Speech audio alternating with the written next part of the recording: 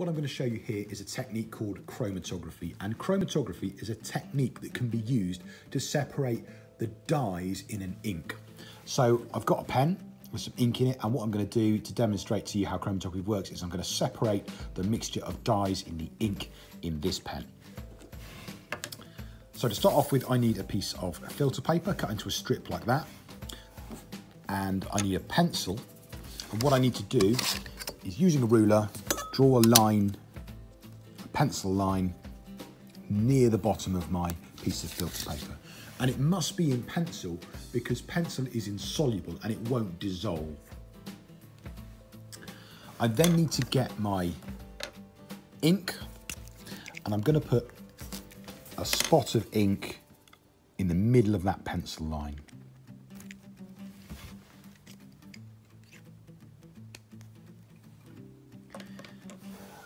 And now I need a solvent. I need something that the ink will dissolve in. And in this case, water will work. The solvent that you use depends on the mixture that you're trying to separate. But I know that this ink is water soluble. It will dissolve in the ink. So water is a good solvent to use. And what I need to do is place the piece of filter paper with the pencil line and the dot of ink into the water. But I'll need to place it carefully so the water doesn't, or the solvent doesn't go above the pencil line. And I'm just going to fold it over the top of a splint. It's just out of shot of the camera at the moment, but I'll lift it up so you can see. There you go. And what will happen now is that the solvent, the water, will seep up the paper. I don't know if you can see that already, but it's just started, the water's starting to move up the paper, seep up the paper.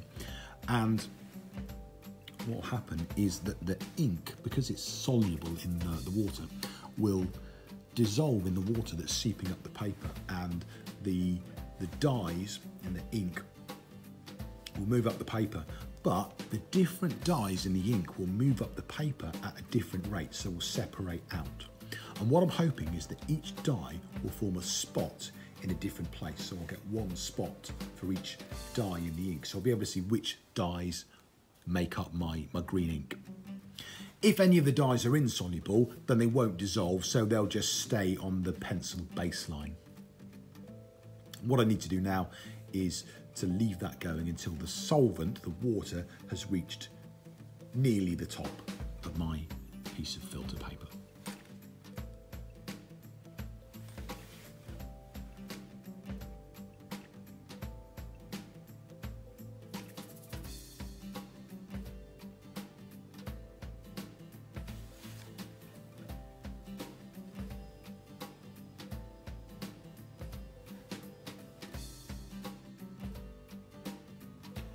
It's about 5 minutes later, and I remove my piece of filter paper from the solvent when the solvent nearly reached the top of the piece of the paper.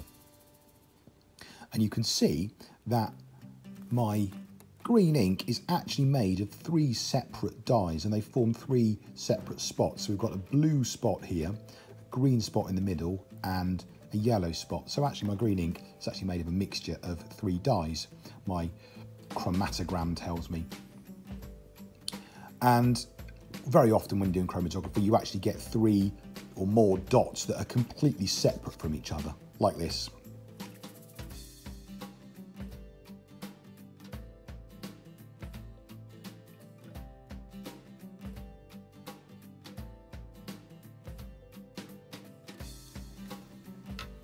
One of the useful things about chromatography is that you can use it to analyse things, to work out what they're made of, and to compare substances. So what I did off camera is I actually, as well as making a chromatogram for this green pen, I made a chromatogram for this green pen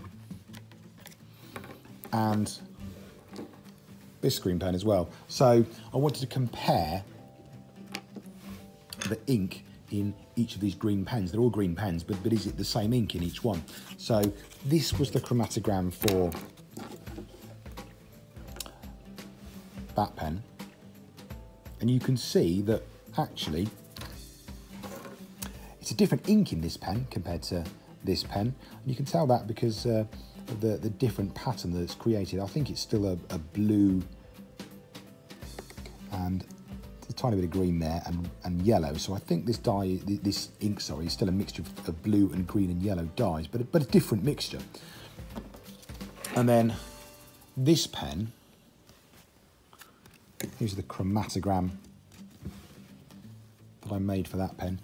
And again, you can see it's different. So you can see that we've kind of got, I think this is just a mixture of two dyes, this pen. It's a light blue and a kind of a yellowy green. So there we go. I've used chromatogram to separate the mixture of dyes in 3 different pens. And I've found out that although they're green pens, all of them, they are actually made, or the ink in each one is actually made of a different mixture of dyes.